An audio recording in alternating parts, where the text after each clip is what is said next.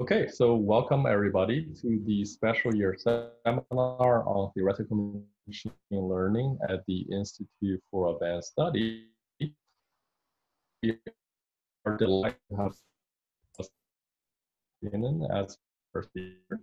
Aapo is a professor at University of Helsinki and for his fundamental contributions to unsupervised learning, general models, and algorithms. He's best known for the invention of the fast independent component analysis algorithm and the method of score matching for primary estimation in general models, as well as the co-invention of noise contrastive estimation, which inspired the development of general adversarial nets.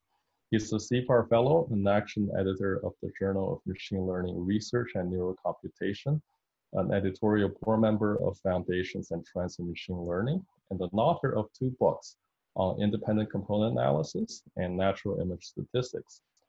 Today, Aapo will tell us about nonlinear independent component analysis. Please welcome Aapo Hyvärinen. Thanks very much for the nice introduction, and thank you very much for inviting me here so I can present my work. So yes, I will be talking about nonlinear independent component analysis, which obviously is based on my previous work or many people's previous work on independent component analysis, but this time in a very nonlinear way. So I will first make a very short introduction to deep learning. Well, maybe that is actually not particularly very necessary for this audience, but well, just to kind of introduce the basic concepts. Then I will try to emphasize the importance of unsupervised learning as opposed to the ordinary supervised learning.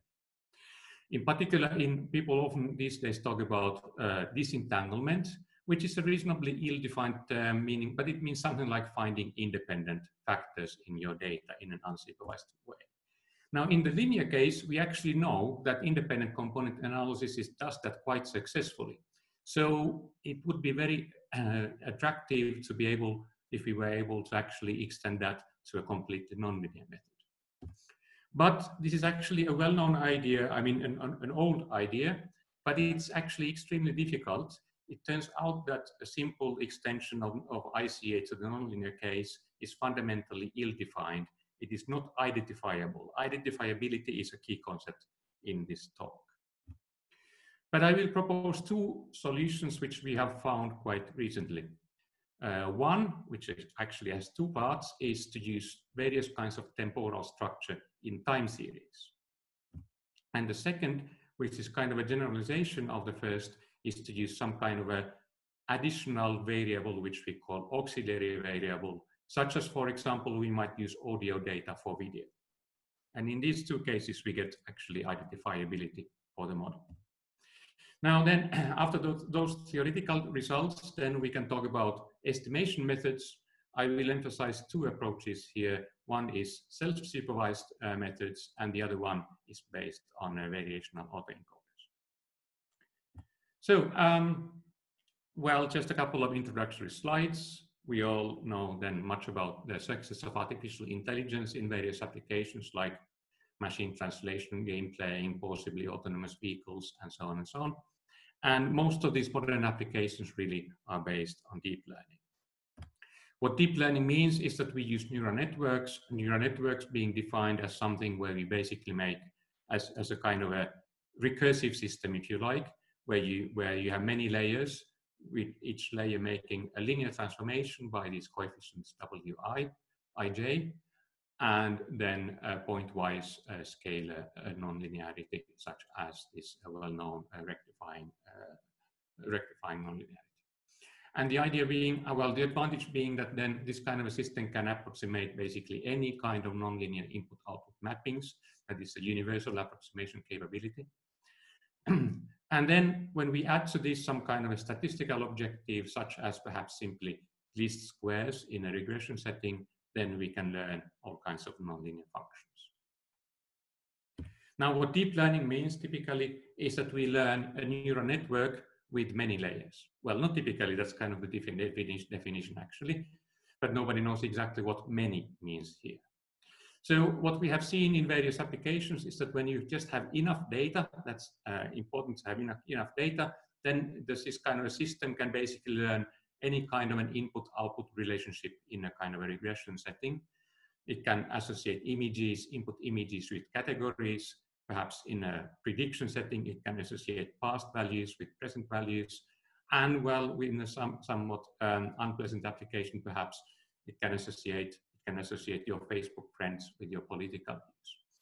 The present boom was as most of you probably know, started by this paper by Grzybski, Sutskever, and Hinton in 2012, where they associated images with categories. So given input images, it can basically give a category output. That is, it can tell you what kind of an object is in the image. And this was much better than anything, any systems that had been used earlier. And well, so it became extremely, had an extreme impact. And on a more general level, then the impact was really to show that by simply learning, you can actually have higher intelligence in a certain sense than what you would have by various kinds of handicrafted systems.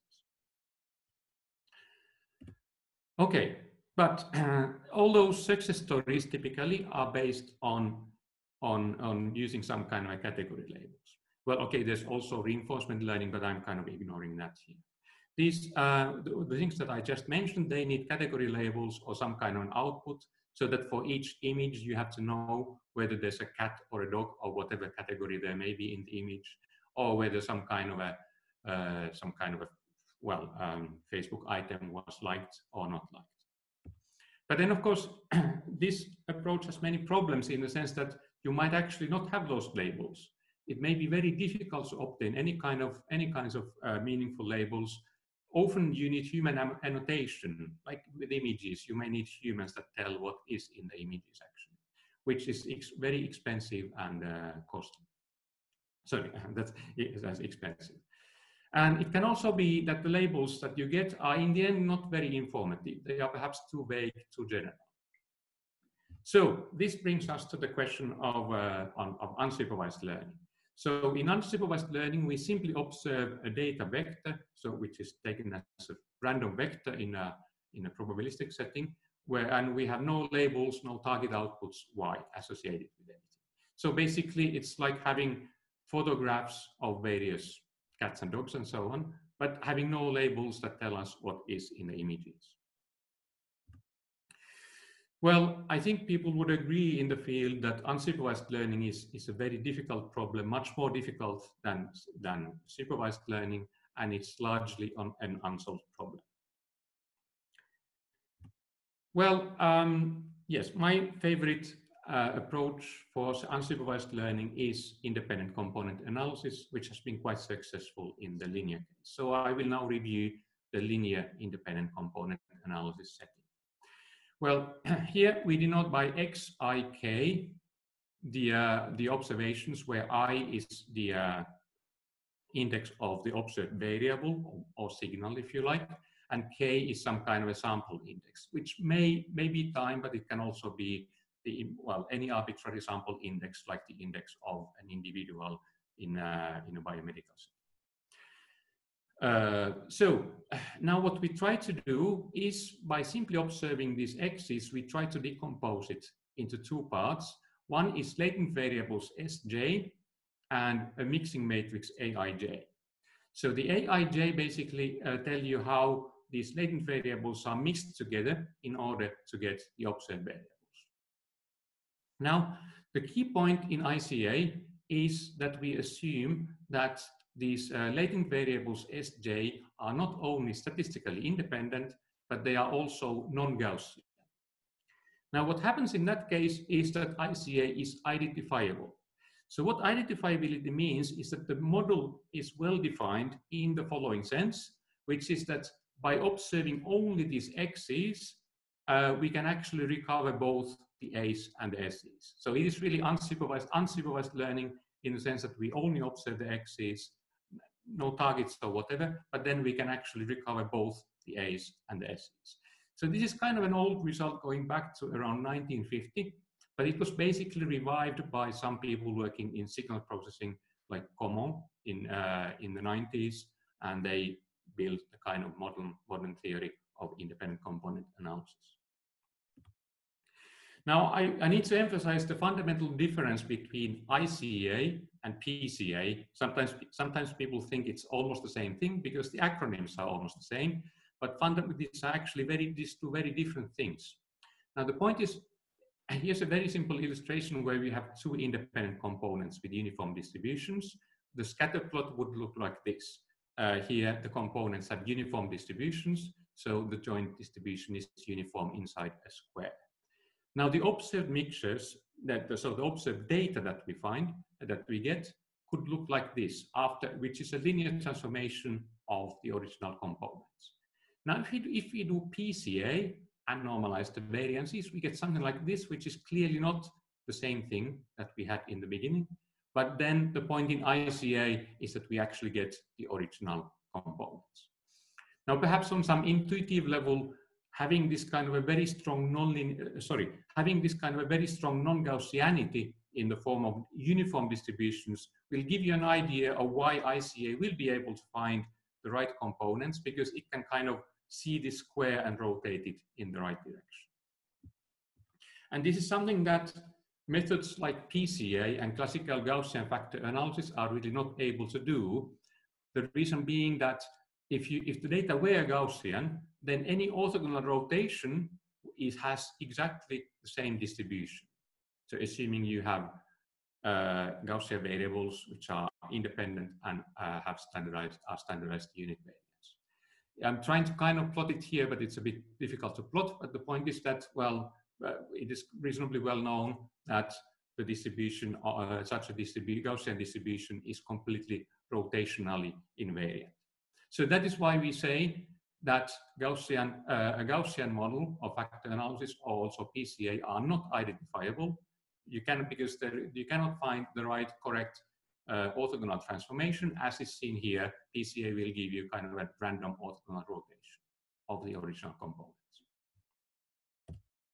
So what this means, a more practical viewpoint to identifiability is that ICA can do something called blind spot separation. So here we have 4 observed signals. So they are simultaneously observed parallel time series. Now, if we do PCA on them, we will not get anything reasonable, kind of meaningful looking. But actually, if we do ICA, we can find that these 4 signals were actually linear combinations, linear superpositions of these 4 original and meaningful looking signals.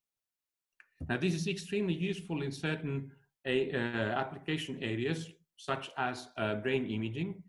I will not go into details, but here's just a nice picture from one of our papers, where basically now the sources are electrical sources in the brain, different brain regions basically. And what we measure by various devices such as EEG or MEG, we measure something outside of the head, which is necessarily complicated linear mixtures. It's basically the sources are completely mixed up in the measurements that you get outside of the head. But now with ICA, we can actually separate those original sources, and we can actually find components, some of which are well-known brain sources, while others are less well-known. And so this is very interesting from the viewpoint of exploratory data analysis. Maybe those that we don't actually understand immediately are some new brain sources that people don't yet know much about.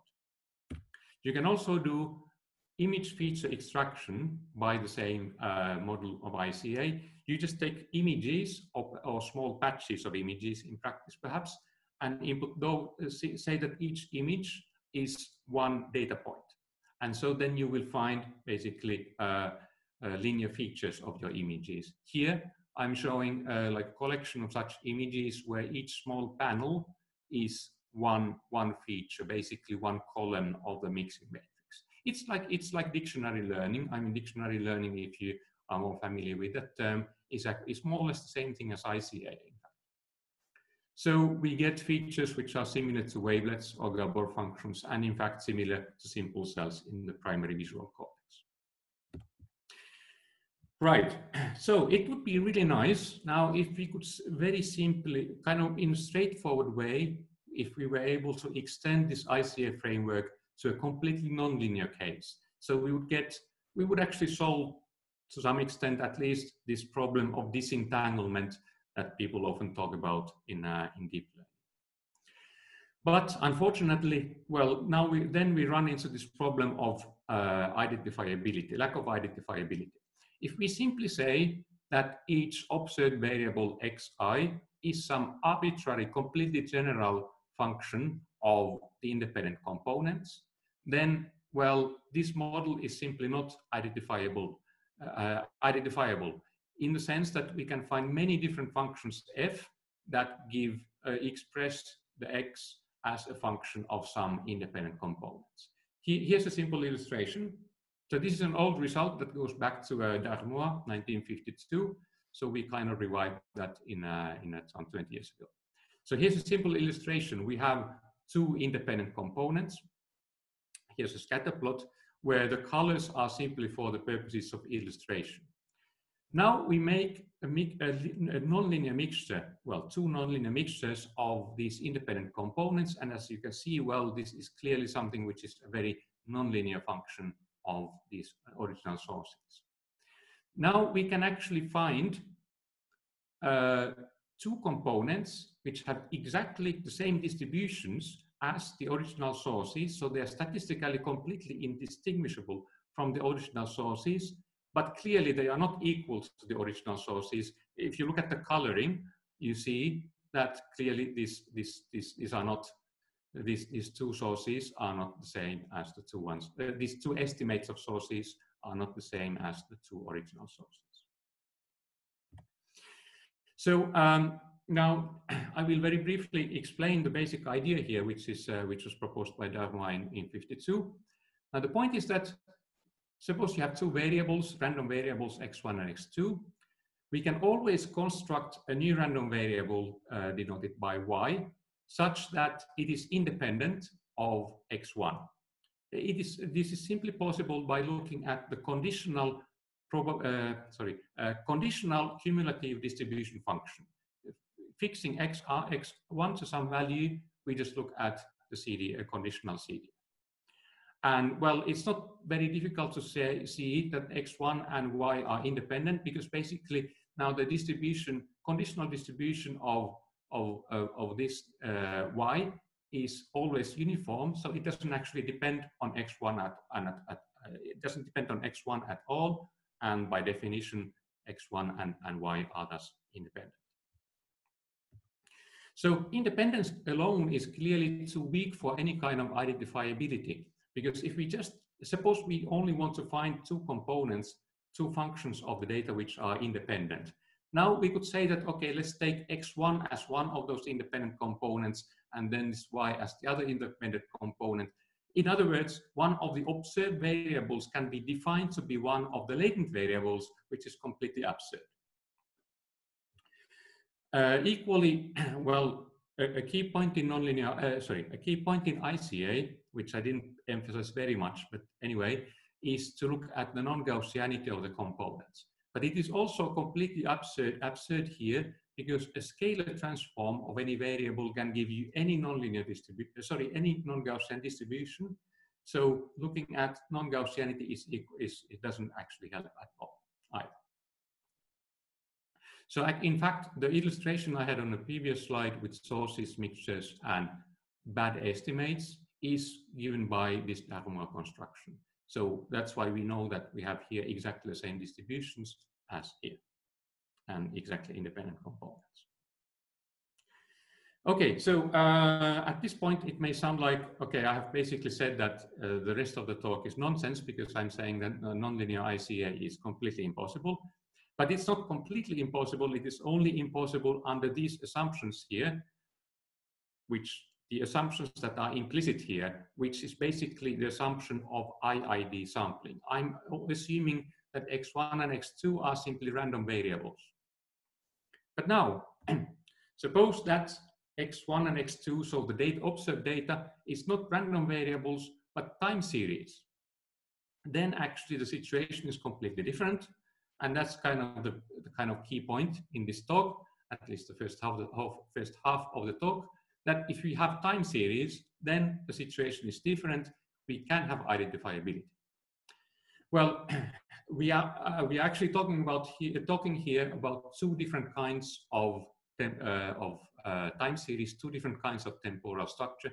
First, simple autocorrelations or temporal dependencies. It was proposed already by in 2003 by Harmeling and others that this might help. This might enable nonlinear ICA, although they had a heuristic algorithm but no proof. Now, more recently, we showed that also the property of non-stationarity can enable identification of the model. So here's a simple illustration of what non-stationary components might look like. So here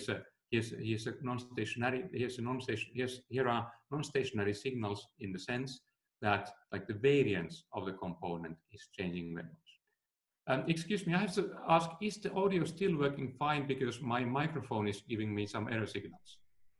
It is working fine. Okay, thank you. Yeah, okay. So, yeah. So, we have two different kinds of temporal structure. And in fact, we can prove identifiability of nonlinear ICA in the two cases. So that's most of the rest of this talk. Identifiability, I'm reminding you, means that we can actually find the original sources. Now, I will be using a lot an algorithmic trick called self-supervised learning. In fact, this is really just a kind of a random trick in a sense. There's no logical connection between self-supervised learning and nonlinear ICA or identifiability. It just happens that certain self-supervised learning methods are easy to work well in this setting and are easy to analyze. So I will explain what self-supervised means. So in supervised learning, of course, we have input X and output Y, such as images and then some labels giving the content. While in unsupervised learning, we only have X, the input.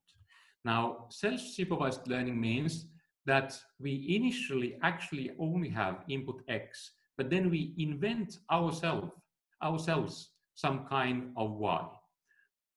There's many different heuristic ways that have been proposed in the literature. For example, by creating corrupted data and saying that maybe Y, one of these X and Y is perhaps the corrupted data.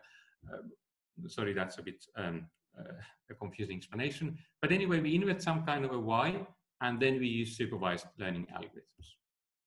So in computer vision, people are really enthusiastic about this method or this principle, and they have a huge number of different methods. So a very, very simple one might be that when you have photographs, you remove some part of the photograph and then learn to predict the missing part by the remaining part. So in that case, presumably, well, the idea in this kind of self-supervised learning is that if you train a neural network to do this, to perform this task, then the neural network has to learn something interesting about the structure of your data in order to perform this self-supervised learning task. Okay, so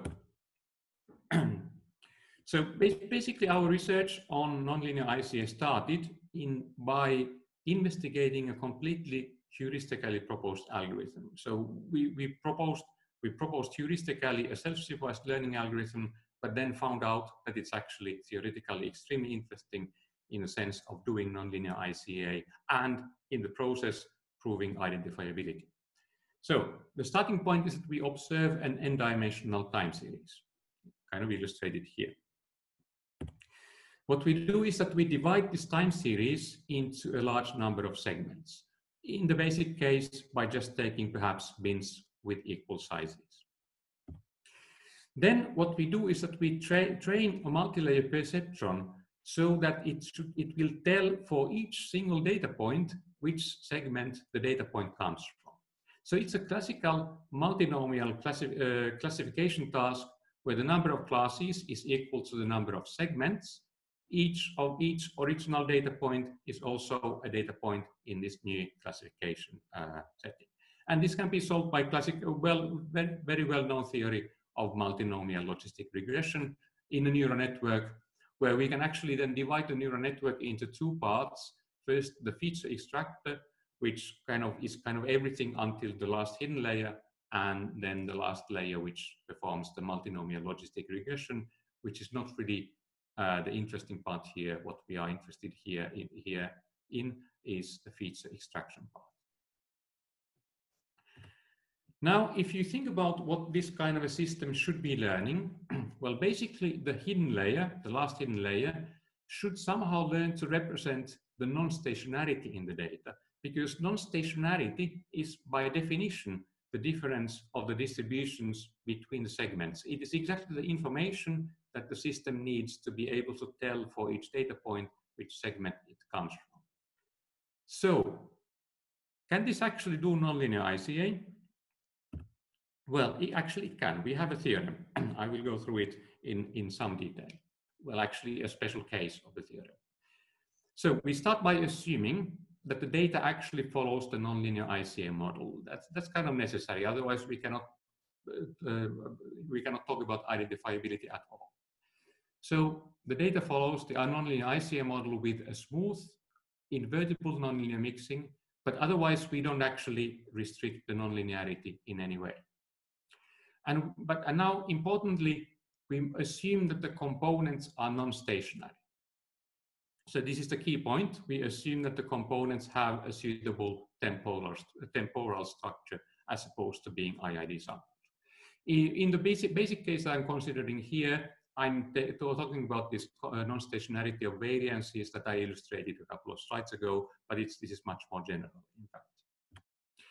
Now, assume that on this kind of data, we apply the time contrastive learning so that the number of hidden units in the last hidden layer equals the number of data points. In fact, I should mention, well, the number of independent components equals the number of observed variables. And so that is now assumed to be equal to the number of hidden units. Then we can prove that TCL, in the limit of infinite data and assuming universal approximation capability and so on, it will actually find the following. It will find that the squares of the independent components are equal to some unknown linear transformation of the hidden layer outputs. So what it means is that TCL basically demixes the nonlinear ICA model. It finds the independent components up to a linear mixing and up to the squaring. But now, fortunately, under some further assumptions, the linear mixing can actually be estimated by linear ICA because it's only a linear mixing. So we essentially get a constructive proof of identifiability at the same time. By proving the convergence of the algorithm, we prove that we can actually identify the independent components. Up to squaring, as a first step, in the paper we actually argue that, well, even that squaring can be resolved. Right. So yes, so this was our our first main result on identifiability of nonlinear ICA. Now, if we think about it from an intuitive viewpoint, so why would this actually work? We saw that simply saying that let's train a neural network to give us independent variables. That doesn't work because there's a huge amount of various kinds of independent variables that you can obtain, and they are all, statistically speaking, equally good. But what we have here is that we actually, due to non-stationarity, we can actually impose this independence at every segment, in principle, at every time point. So we have many more constraints, and in the end, when you have enough constraints, you have a unique solution to the problem, and that is identifiability. Okay. So I have a question here about the definition of H. Is that the MLP that is optimal in some sense? Like, is that? Yeah. So it is the MLP after learning. Yeah. I so see. The hidden units, the outputs of the last hidden units in the MLP after learning. Right. And this is on the finite sample, or is it in? Oh, no, this is infinite. Yeah, I mean, this is the limit of infinite data. Okay. Thank you.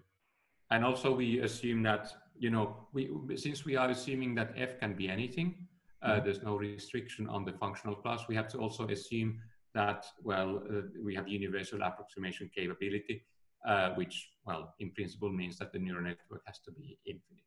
Yes. Well. Mm-hmm. Thank you. So this is all, limits of infinity. Right. Okay, so that is the case of non-stationary data. It turns out that we can actually figure out a self-supervised learning method that solves the problem for a case of stationary time series, which means then time series which have some kind of temporal dependencies. Again, I emphasize that there's no logical connection, there's no logical necessity to have self-supervised learning, and not even really any kind of logical connection why self-supervised learning would work well for nonlinear ICA. It's just kind of a coincidence, I would say. Okay, so let's consider a stationary time series, again, n-dimensional stationary time series, and let's devise the following kind of a self-supervised learning problem. We take short time windows as the new data in the, very simplest case, just windows of 2 time points, 2 consecutive time points. And then we create another data set where we just randomly time permute the data. So we basically take 2 data points from completely unrelated time points and put them together as a kind of a contrastive data set. This is related to what people call negative sampling, which is another heuristic idea related where people do similar stuff. And now we train the neural network to discriminate between these two data sets. Again, so that we have like a feature extractor working up to the last hidden layer, and then after that we have some less interesting, like the final logistic regression layers. Now, I will not go into any details here, but we can actually prove, we can have a similar theorem as to what we had before, that we can show that this actually performs nonlinear ICA when the components have certain kinds of temporal dependencies. For example, autocorrelations, or perhaps some non-Gaussian, I mean, they could be simply Gaussian with autocorrelations, or they could have various kinds of non-Gaussian dependencies. So I will just show an example here. So we have a question from the audience. Oh, right. What happens if the number of independent components is not the same as the dimension of X? Yes, well, that's kind of the ubiquitous question in ICA.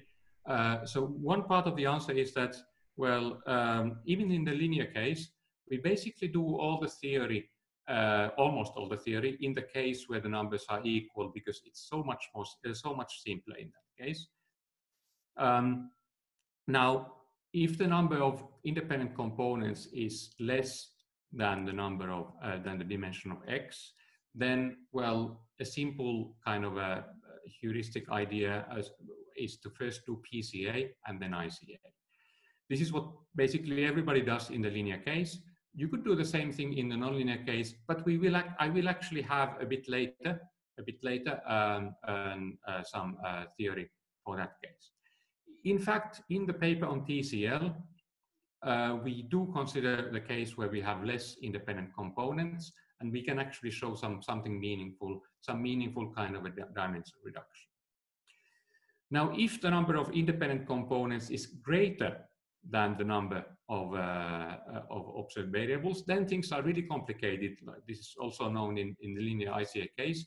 And in the nonlinear case, we don't really have much results. Maybe in one of our very newest papers, we have something a bit related with using energy-based modeling, but that's not exactly nonlinear ICA. So I would say at this point that if that the case where we have more independent components is an open problem for nonlinear ICA. But yes, that's a very essential question. Thank you.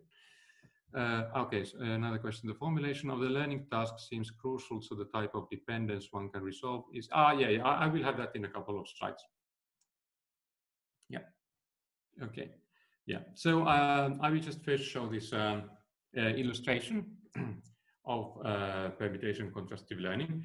So a simple case of a nonlinear temporally dependent component would be to take an autoregressive model, linear autoregressive model with non-Gaussian innovations. So like here we have basically Laplacian innovations in a simple first order autoregressive model. Now, here we have the sources, which actually are exactly what I showed earlier. I showed earlier exactly the same data as the sources and the mixtures. I just didn't mention that they actually came, that we actually created them in terms of this time series. So earlier we failed because we didn't take the time dependencies into account. But now with a PCL, well, we get a pretty good correspondence to the earlier ones. Here are scatter plots of the real source signals and the estimates, and you see that, well, there's quite a good correspondence.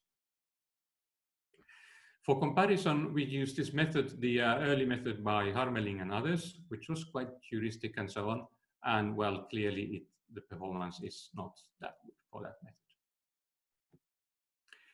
Okay, right, so here's the answer to the question by Jeremias.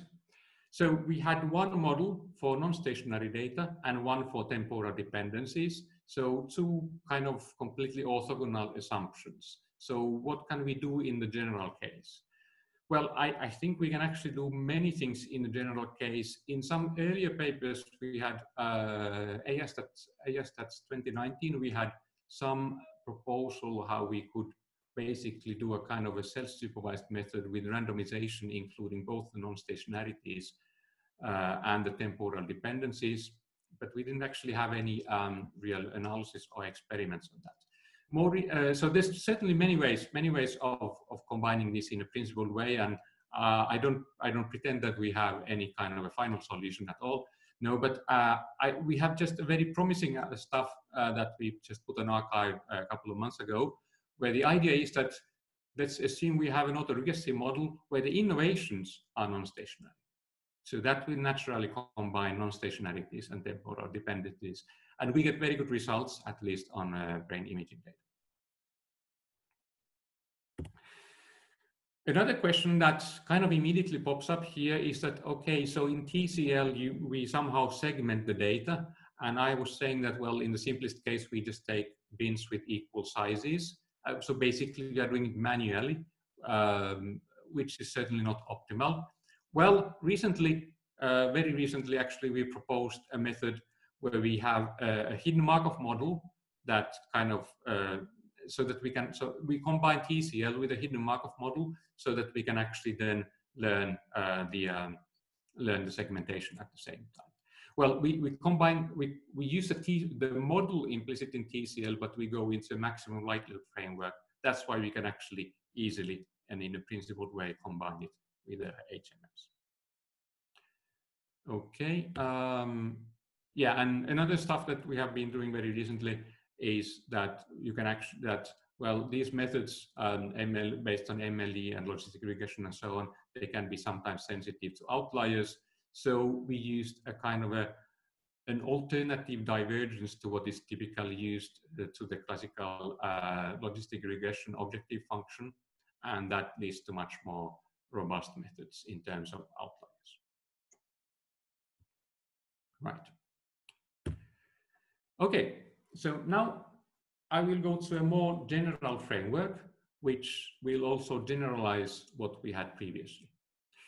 Well, we can first, if we really look at the very, very general framework that is well known in the literature, the big picture, people talk about deep latent variable models. So we have latent variables S, or latent vector S, and we have an observed data vector, and in general, then people just say that, well, we have some kind of an observation equation here, the conditional distribution of X given S, and well, of course, then that's how we get the joint distribution, and we can integrate out S. Now, this kind of a framework is, of course, extremely general, but some particular instantiations are widely used, in particular variational autoencoders. Variational autoencoders basically defines here that the distribution of S is white and Gaussian.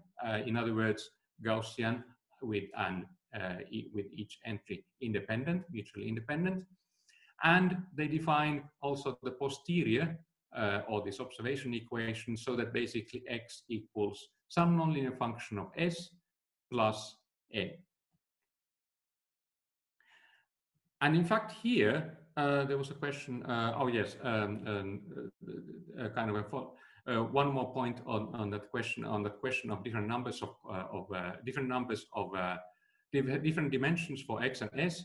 Here, there is no reason why S should be smaller.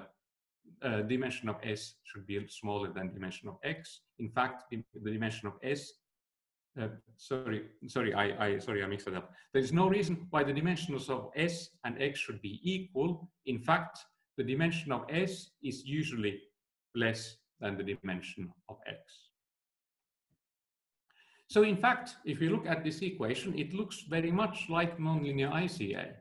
We just have this noise term added here, but even in linear ICA, people will sometimes add this noise, which some people then call dictionary learning, but it's kind of the same thing anyway.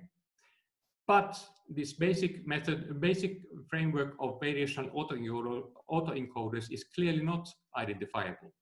We have the same indeterminacy as earlier in the case of linear ICA, when I compared linear ICA with linear PCA and linear factor analysis and that kind of stuff. Due to Gaussianity, which is assumed basically almost always in VAEs, any orthogonal rotation, due to Gaussianity and independence, any orthogonal rotation of these of S will actually have exactly the same distribution. And so it is statistically indistinguishable. So at the very least, this orthogonal rotation is completely indeterminate. In fact, the theorem by Darmois, the Darmois construction from 1952, will show that you actually get many more indeterminacies as well. This is just kind of the easiest case. In the nonlinear case, it is kind of expected. You actually get much more indeterminacies than in the linear case. So this is what you would get even in the linear case, but it's not all. So what can we do? Well,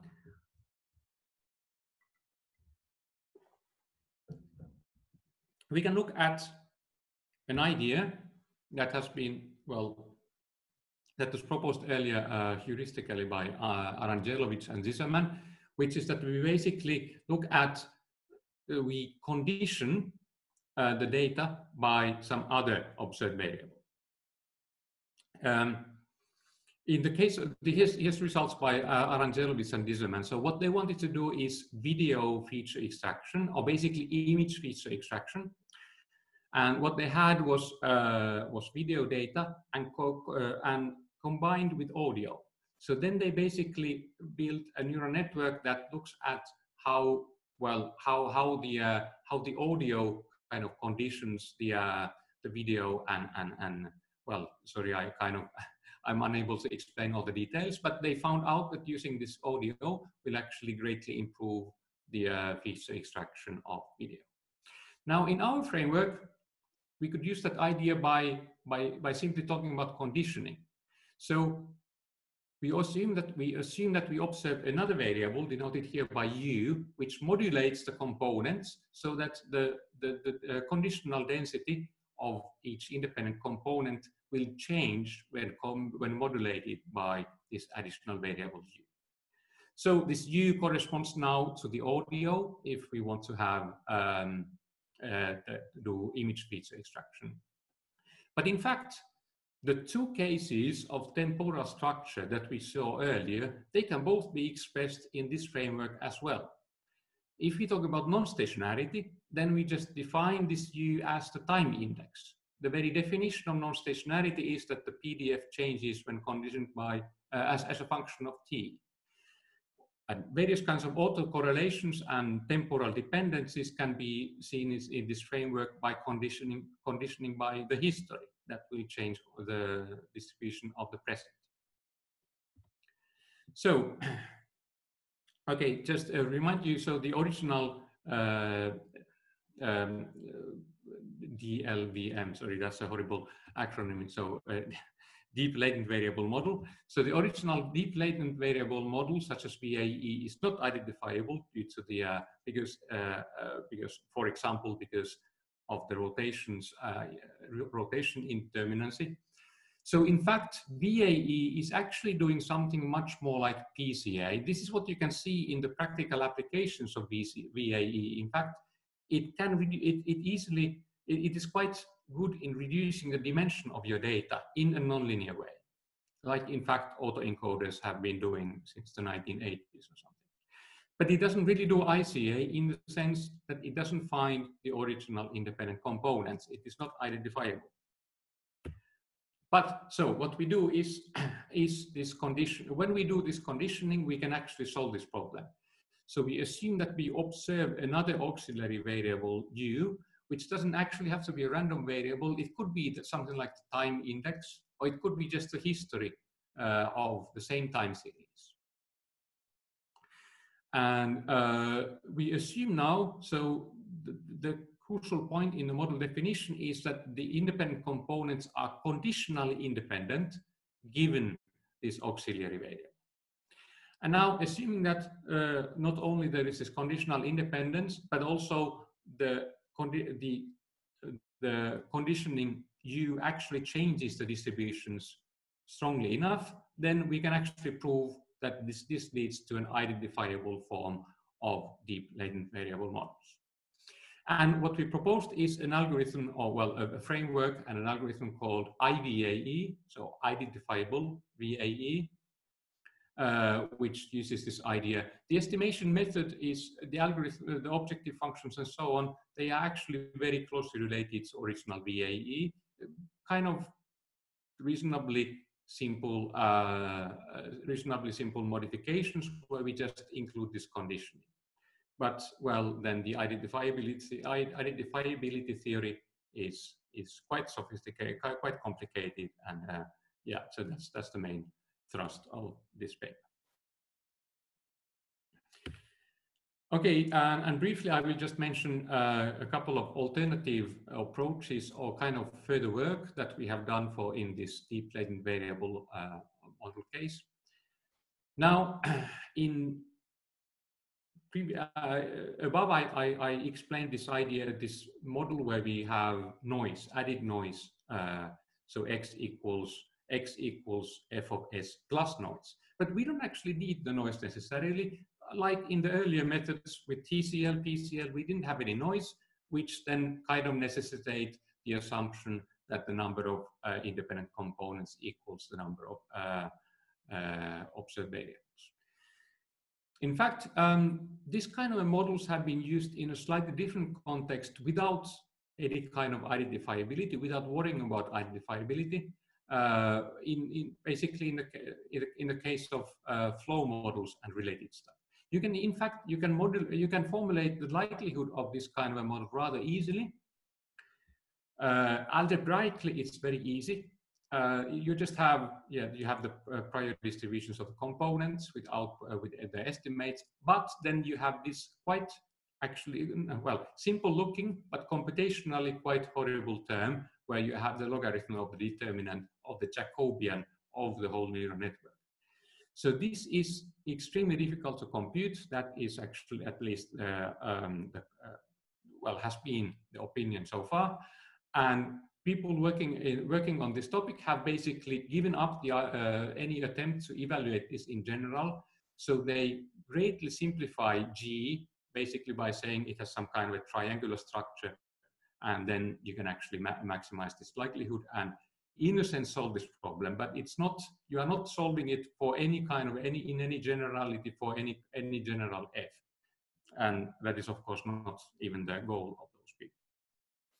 But so what we have proposed recently is that using an approach called relative gradient, which is kind of a special case of the natural gradient, or well, related to the typical way the natural gradient is usually used, you can actually optimize this, and you can actually solve the nonlinear ICA problem in this kind of a noise-free model once you add the conditioner here so that you get an identifiable model. But you can actually solve the problems that people want to solve with flow models, such as density estimation, in a much more general way by using this approach. Okay, and then, okay, one question that almost always pops up in this kind of context is that, well, is it really necessary to assume that the components are independent? Well, sometimes, of course, independence is exactly what you need. Like in blind source separation, it is often kind of the very definition of the sources. In disentanglement, some people think it is actually kind of the very definition of what disentanglement means, while others disagree. In any case, in very recent work, we have actually generalized the whole framework, and in particular the identifiability, to a case where the components are allowed to have certain kinds of dependencies. And we also make the link to energy-based modeling. So we actually see that we have many different kind of estimation frameworks here. So we have the VAEs, energy-based modeling, self-supervised learning, and this kind of a noise-free likelihood. Yeah, so yeah, and kind of perhaps we will figure out some new ones as well. So there's a question, in the DVLM case, when you condition on U, do you still need to assume that dimensionality of S and X are the same? No, we don't. So in this framework here, where we basically use VAE and condition, then we don't need to assume that. And in particular, we can do the ICA and the dimension reduction, as typical in VAEs, at the same time. Now, in fact, if we assume that the number of components is larger than the number of observed variables, then in fact, I don't know what happens. But at least we can combine PCA and ICA in the same model in the IVAE.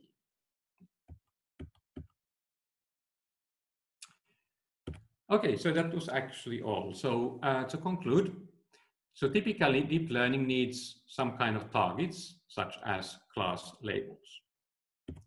But if there are no class labels or no targets, then we get into this realm of unsupervised learning. Independent component analysis in the linear case is a very principled approach for doing this that we know. And now the point here is to show that it can actually be made nonlinear. That has been kind of main topic in our research for the last 5 years. Now the key point here is that it can be made nonlinear while retaining identifiability, which is really the key property of ICA, which means that we can actually recover the original components that actually created the data, in contrast to methods like ordinary PCA or VAE. Now, in order to achieve this identifiability, we need some special assumptions. Certainly, there's a huge amount of possibilities that you can actually do here.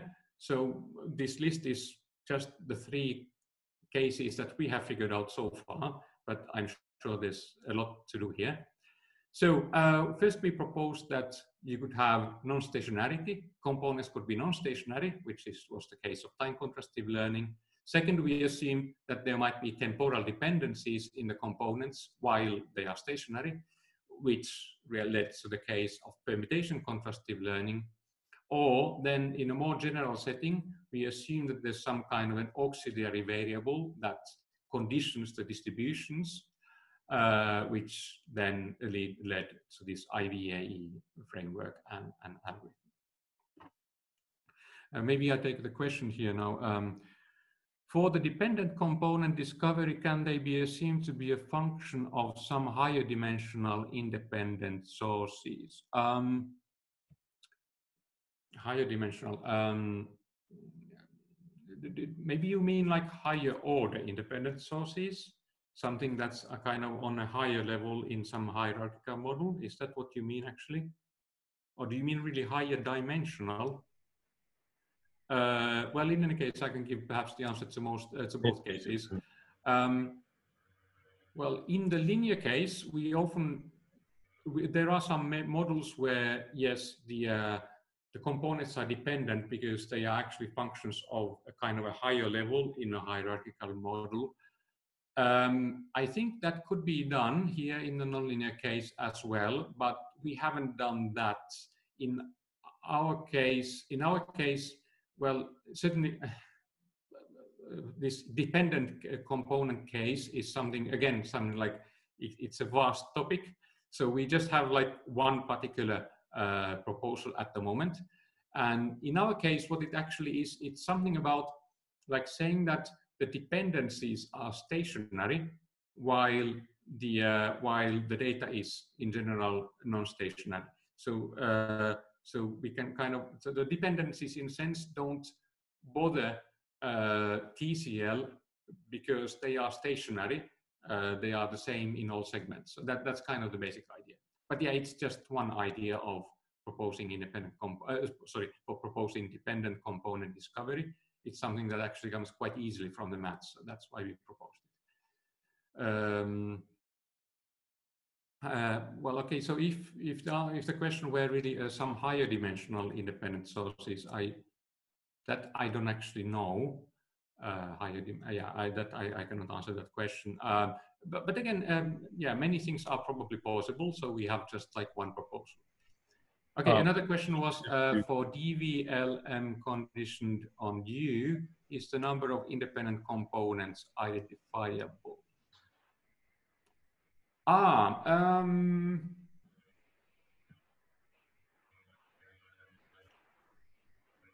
I think it most probably is, but I don't know if we actually have proven it. I'm actually not completely certain whether we have such a proof in some appendix of our very long paper.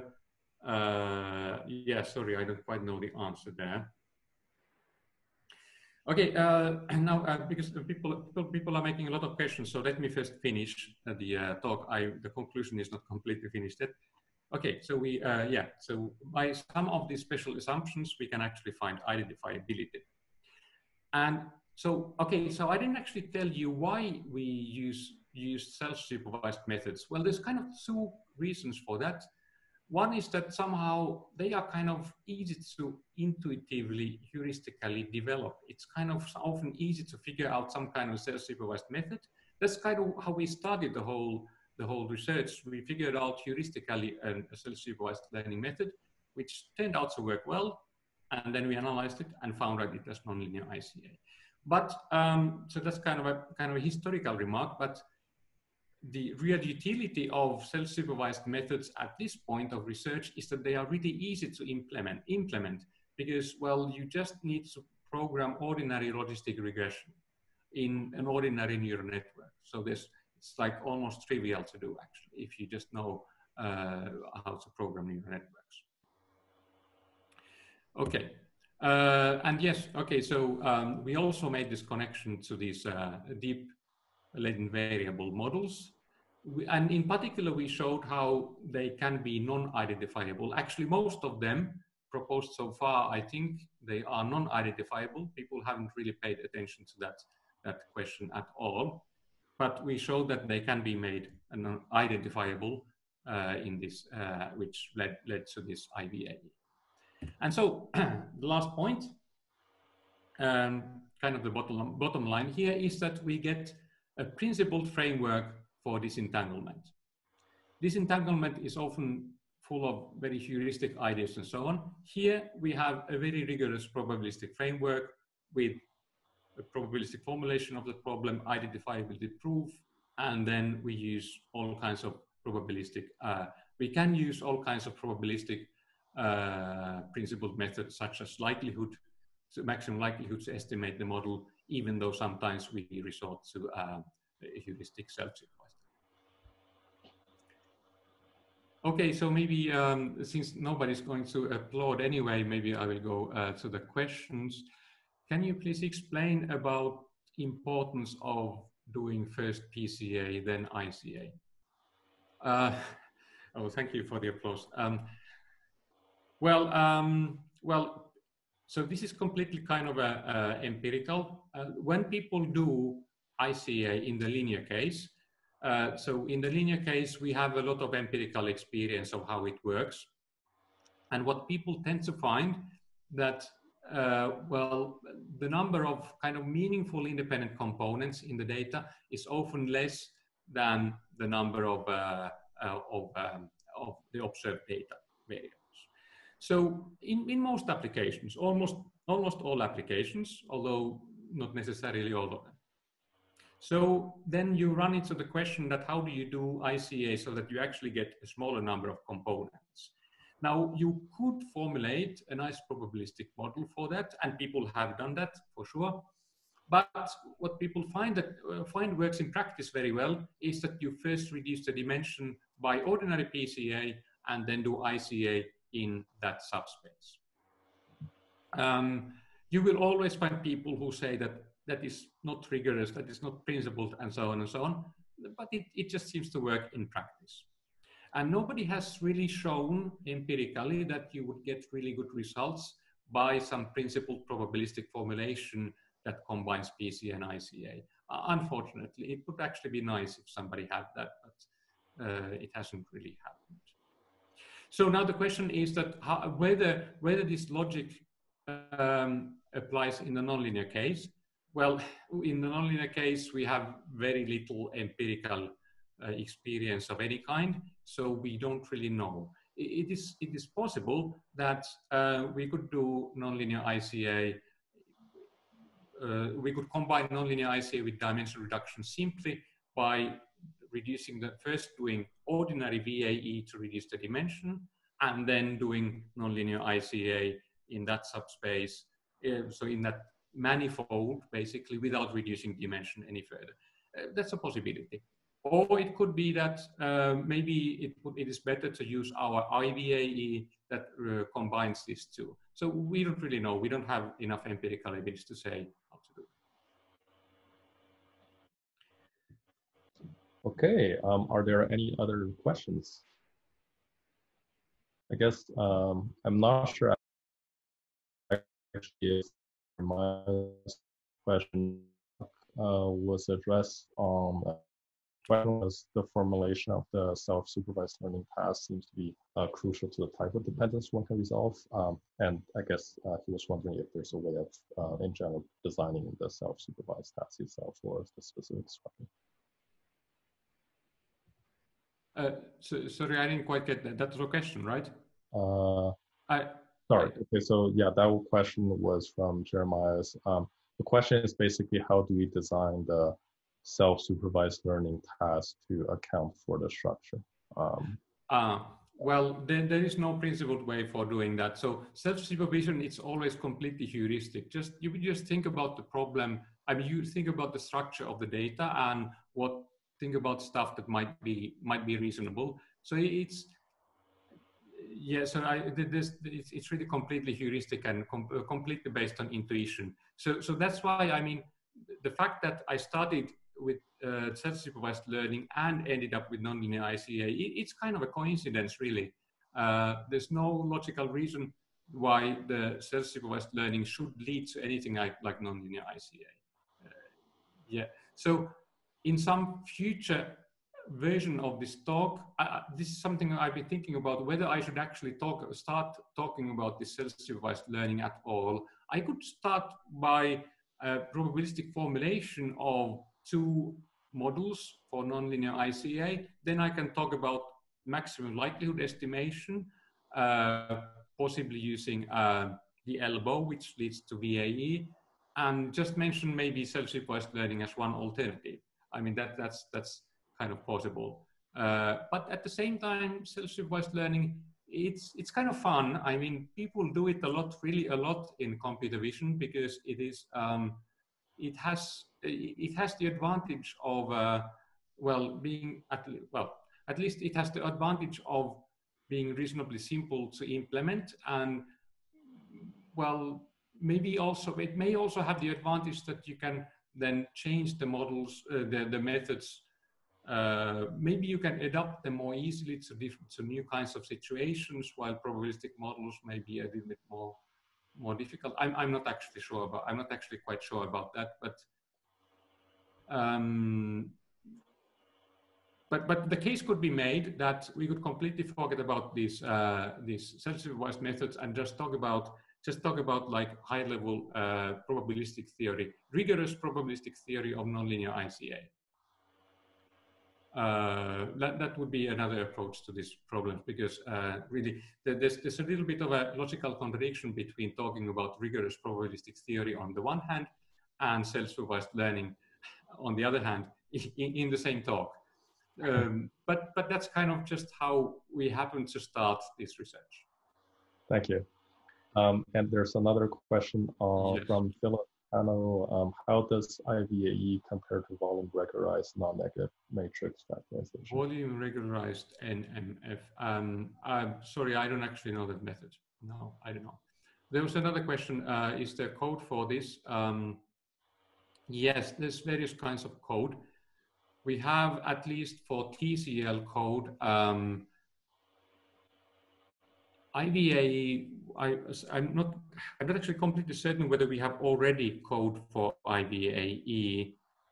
If you email the first author, I think he will probably send you some, but certainly we are, at the very least, we are in the process of putting code on the web. It will certainly be there reasonably soon.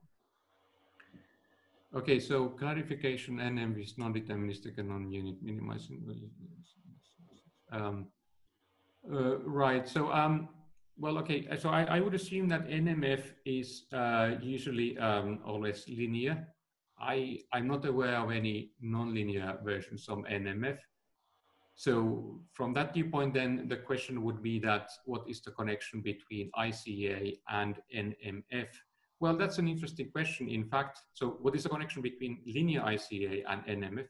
That's an interesting question. And well, one approach is that, well, of course, NMF is completely non-probabilistic, at least in its basic formulation. It doesn't have, it's not a statistical model. Its identifiability has been studied to some detail. And basically, the identifiability theory seems to be rather difficult and weaker than in ICA. Yeah, it seems to work empirically in certain applications, but I would say it's basically a rather heuristic method at least at this stage, and perhaps by its very nature, because it's not formulated from a probabilistic viewpoint. There are also, it's possible, it's perfectly possible to combine NMF with ICA. That is, take the idea of the assumptions of non-negativity and put them as part of the ICA model while retaining the probabilistic formulation of the ICA model. That has been done by various authors. For example, there's the NMF with sparseness constraints. I would actually write here. NMF with sparseness constraints. Yeah, but in the nonlinear case, in the deep learning case, I don't know if NMF is used in any way. Perhaps it is, but I am not aware of it. All right, thank you. Are there any other questions? Okay, if there are no more questions, let's thank Aapo for the very thought-provoking talk. Yeah.